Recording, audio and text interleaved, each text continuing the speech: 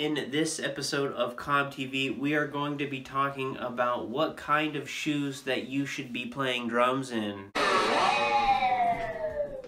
Yes, and be sure to like and subscribe for more awesome musical content.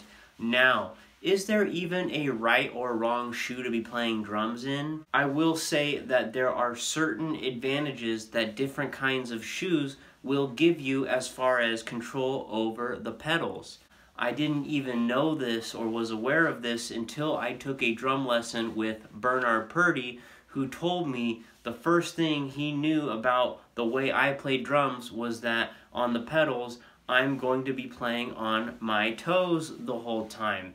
And he attributed that to the kinds of shoes that I was wearing, which was just regular old sneakers. Alright, so when we're wearing sneakers while playing the drums, the tendency is to be on our toes the whole time.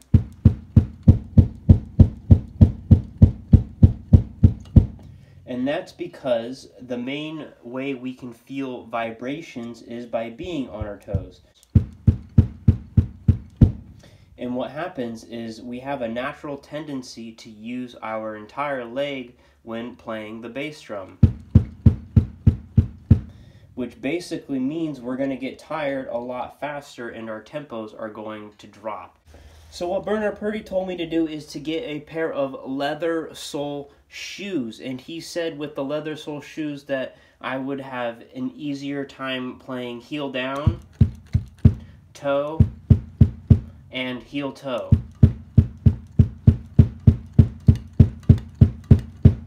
And the thing with the heel toe technique that is super useful is that once you press your toes down and your heel is now up, when you press your heel back down, you can also hit the pedal. So it's almost like a seesaw thing.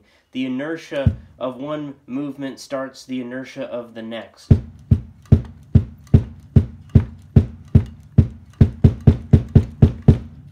Now there are different types of leather sole shoes that you can get. Of course, the first pair I got was a pair of dress shoes, and you can get cowboy boots, which also have a leather sole at the bottom, and of course, bowling shoes are also known to be leather sole shoes. And there you have it, what kind of shoes that you should be playing drums in. And I will say, as far as feeling vibrations and using leather sole shoes, you can get the same sort of effect by just taking your shoes off and just playing in your socks or your bare feet. I've seen lots of drummers do this. Again, be sure to like and subscribe for more awesome musical content. And in case I don't see you, good afternoon, good evening, and good night.